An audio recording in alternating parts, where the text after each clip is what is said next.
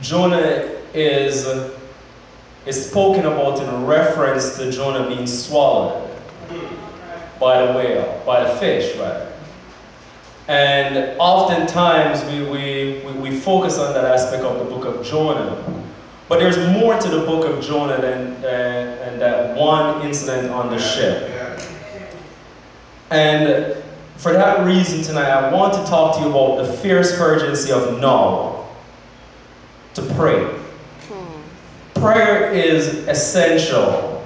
Prayer is necessary. In fact, I doubt that you can be a true Christian. In fact, let me rephrase, I doubt that you can say you're a Christian and don't pray. Right. It's necessary to pray.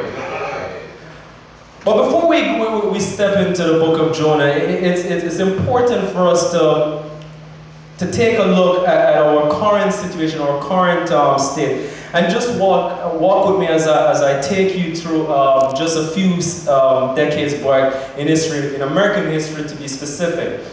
And in America during the 1950s and 60s, segregation was a very big problem, and it was even legalized because of Jim Crow laws. Yeah. Laws that held separate but equal principles. But really this was not the case. The laws tend to lead to poverty and there were employment issues, and there were issues where blacks were being mistreated, and there was a time in history not too far ago, just about 60 years ago, that the America that we know was very segregated. But there came this Baptist minister called Martin Luther King Jr. And he thought that it was necessary for him to play a vital role in civil matters, equal rights and justice. It wasn't about preaching the gospel and saying that Jesus loves you and Jesus cares for you. But he believed that what was important was that people were treated fairly. It didn't matter what color you were, whether you were black, you were white. It didn't matter. What mattered was that we were all interconnected by God. That's right. And one incident that led to Martin Luther MLK being arrested, he found himself in the Birmingham jail. And there were a set of pastors and politicians who had the audacity to write to MLK and said to him that you should perhaps calm down. You should perhaps not be so aggressive about our fight for civil rights.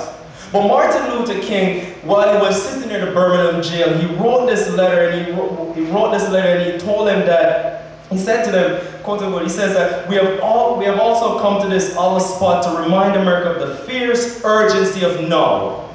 He said that this is no time to engage in the luxury of cooling off or taking the tranquilizing drug of gradualism. In fact, what he was saying was that we cannot sit here and see our country, see our people get discriminated against, and see our people being victimized every day. But what was important was that we were all seen on the equal playing field. Everyone was equal. It wasn't a situation where we were black and you were white and we were separate, but we were equal. It was saying that if you can drink from this water fountain, then I can drink from it. It doesn't matter what color my skin is, but there needs to be a fierce urgency of now. Yeah. You cannot sit and wait for things to happen. You have to be proactive. You have to be determined and intentional about what needs to be done now. And he says that in order for us to experience this change, we have to step out by faith now, and we have to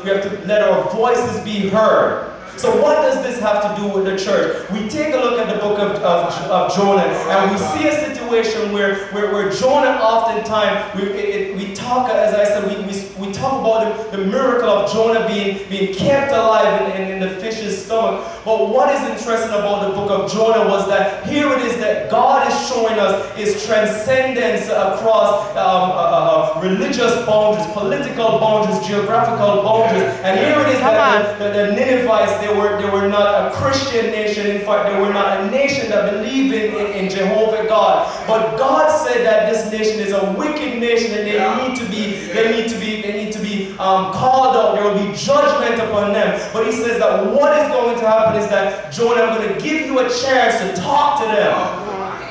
And here it is that Jonah found himself in a position where he's so passionate about Jehovah God, the God of Israel, the God of Abraham, Isaac, the God that cares so much for us, that he didn't think that God loves to transcend even those people that God saw as evil. But here it is that God's message to us is that it doesn't matter what condition you find yourself in, it doesn't matter how messy you are, you can still be changed. That's right. So we have to see ourselves in a reflection of the people of Nineveh. They were messed up. The Bible says that they were an evil city. They were a city that was condemned, and it says that they were a large city, just about 120,000 people, and they were going to be killed because there was none righteous among them. But God says, I'm giving you a chance so that you can be saved. So Jonah, go forth and speak to them. And here we are tonight. There's an urgency of no. There's a fierce urgency for us to speak to the community in which we live in. I don't know what you're going through in Holyoke, but I know that in Springfield there's some stuff that needs to be killed. Right. It needs to be nipped in the bud because it's going against the principles of God. It's going against the principles of the church, and it needs to be stopped. And we have to go out and cry out for the cities that we live in. And here we are, we're in Holyoke, and we should see ourselves as Jonah going out to reach the community.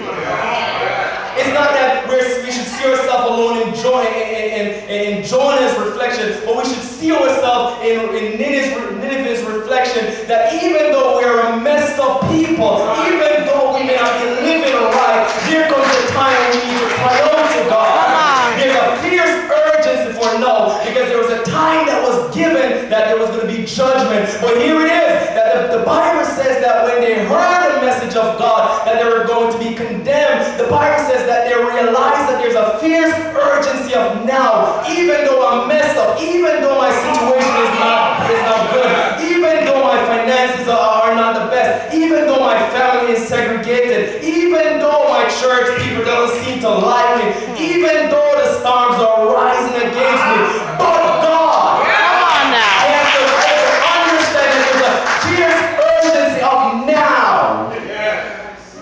And here it is that the Bible is telling us that we cannot just rest where we are and just think that, oh, the Bible says that we're going to be condemned. But the Bible also says that let us look at the text. The Bible doesn't say that God told him to pray.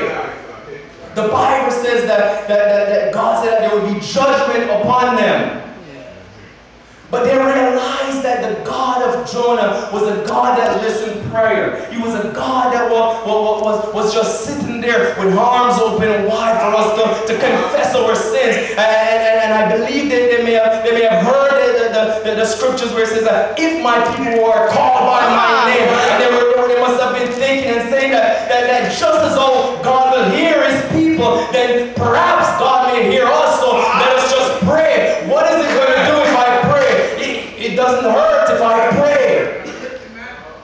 But the Bible says that they prayed. From the youngest to the oldest, even the king declared that we ought to pray. And whatever your leadership is saying, you have to listen, because the leadership is hearing from God and saying that our circumstances may not be great. The whole look of the church may not be great, but we have to pray, because prayer changes things. That's right. We have to pray.